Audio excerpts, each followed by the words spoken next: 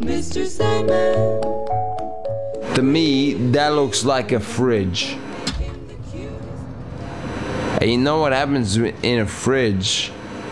It's a place that keeps things cold. Everybody uses it, you know, in my industry, everybody uses it, you know, as a storage compartment to you know, kind of like keep things cold.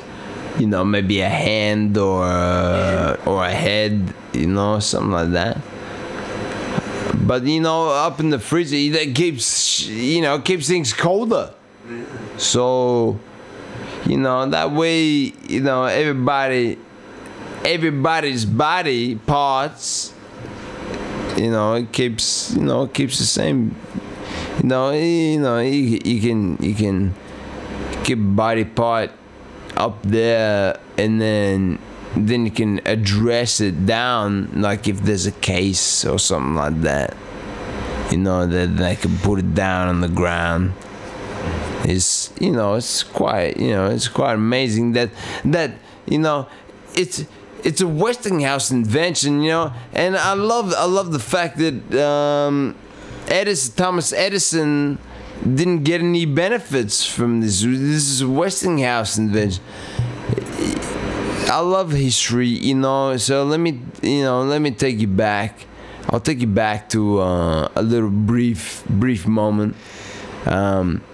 Westinghouse and Edison, you know, before the refrigerator, there was ice blocks. You know, they used to ship blocks of ice from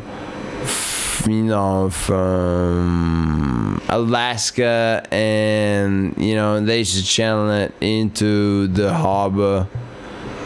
Like ice block trade, there used to be ice ships.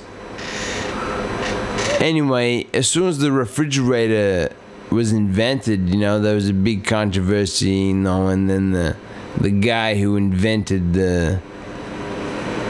who had the master trade, somebody said, you know, he didn't like that.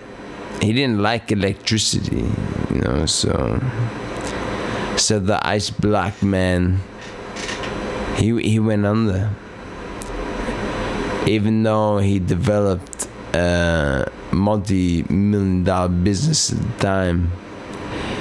But he knew his time was up. Westinghouse, Edison, electricity, it all came in. And like right now we're looking at Tesla, we're looking at all these other motherfuckers around. We're looking at all these other new businesses, you know. It's like, that's okay. Let time fly. Let time work itself out.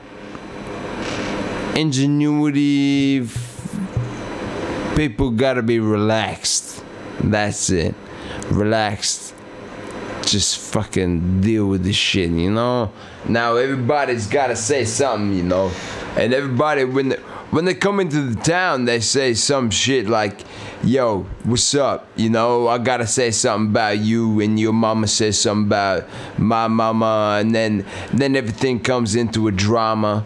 So that's how things get down on the street, you know, and that's the way the life works, and that's the way some people say some things, and that's the way some people bring other things to society, you know. But everybody's got a problem with something. Everybody's got a problem with something. Now, if you got a problem with something, you better talk to yourself, you know, if you got a problem, because nobody gonna listen. And if you fucking talk about something, everybody is a fucking bad guy. Now you better talk to your fucker friends, you motherfuckers.